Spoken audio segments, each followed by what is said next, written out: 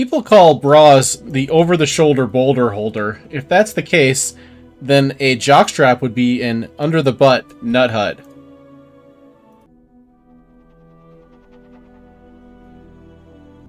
Mike with Iceberg Gaming, and this week in World of Warcraft we have a huge opportunity to make a ton of renown, especially on your alts. So this week is Dark Moon Fair Week from April 2nd to the 8th for the month. And with it we can get the Wee buff where we can get 10% increased experience and reputation gains. In a previous video, I showed how that stacks with the Word of the Worthy ally buff that you get from getting your major factions to a certain level on your main. Then you get the buff on all your alts. But now with the latest patch, 10.0.7, we have the Forbidden Reach unlocked. We can stack that reputation even higher. After you complete the intro to the Forbidden Reach on your main, you can just skip right to it on your alts and just come right here to this area here. And there is a little quest icon here with this little map.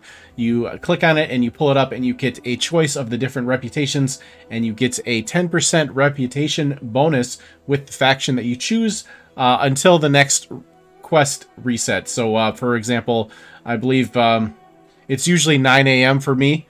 It's 10 a.m. during savings time. So whatever your quest reset time is, you can get another one of these buffs. Now, I don't think you can do the same one 2 days in a row.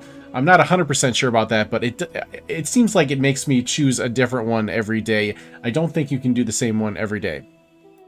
But like, for example, right now I've got it with the Iskara Tuskar. I've got 10% increased rep with them. Now this stacks with both the Wee buff and the Word of the Worthy ally.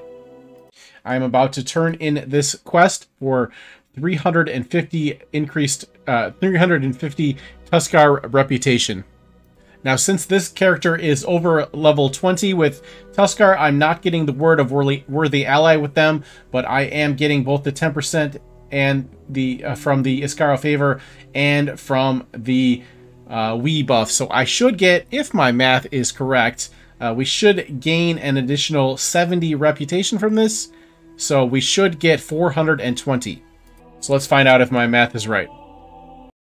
Yay, I can do math.